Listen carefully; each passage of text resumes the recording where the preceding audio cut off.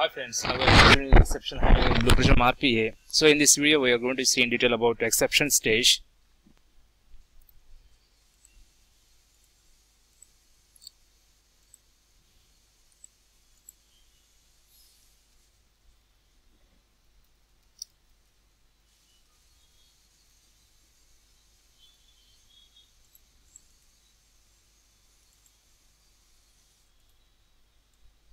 So drag and drop exception stage here.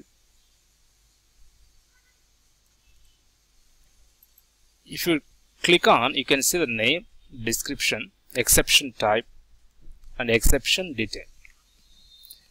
If you click on this expression, so you can see the exception details here.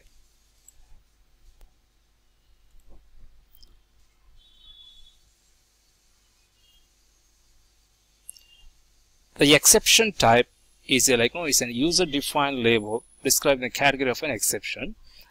Usually the users can create their own categories such as data exception, the timeout exception, so etc. Let me create one exception here, like a data exception, and the exception detail will always in double quotes.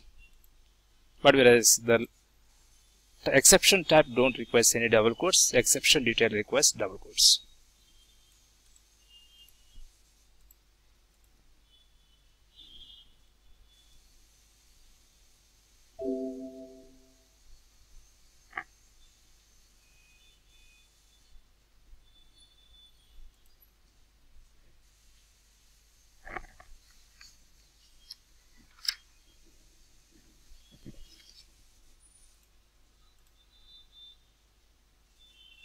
And the exception stage allows only inbound links.